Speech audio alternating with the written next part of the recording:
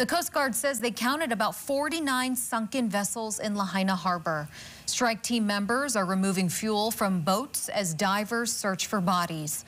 The Coast Guard says the search must be finished before vessel removal can happen.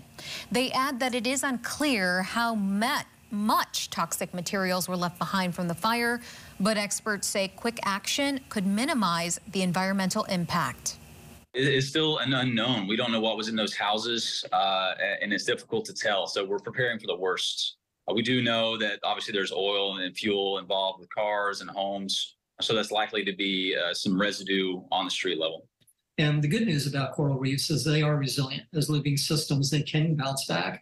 The shorter the duration of the stress, the less that goes on there, the better the chances of recovery from going on. The Coast Guard says their work has just begun and expects it to last for a while.